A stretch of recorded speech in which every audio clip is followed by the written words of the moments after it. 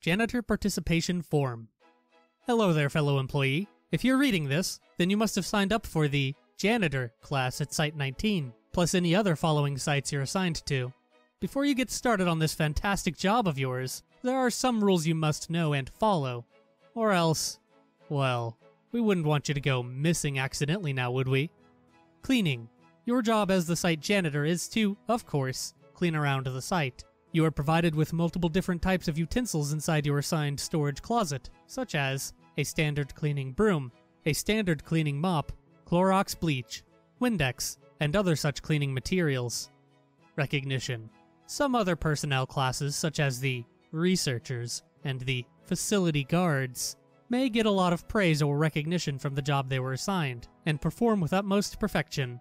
Although for you, there will be little to no praise or recognition for the hard-working job you perform. But don't let this lack of recognition deprive you from your ambitions on becoming the site janitor. Even if none of your fellow personnel say this, we speak for the whole facility when we say that we wholeheartedly thank you for being our site's janitor, and for never giving up despite the lack of recognition. Keeping secrets. The Foundation's motto, Secure, Contain, Protect, is the main focus on why the Foundation itself exists. As all personnel, including you, should follow this motto and try to help the Foundation achieve this as much as possible.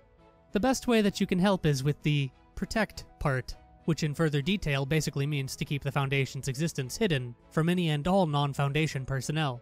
Failure to do so will lead to your immediate termination, so make sure to sometimes remember that keeping your mouth shut is a good thing.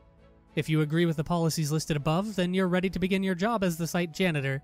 Please sign your name below and return this to any O5 Council to start participating now. Sign here.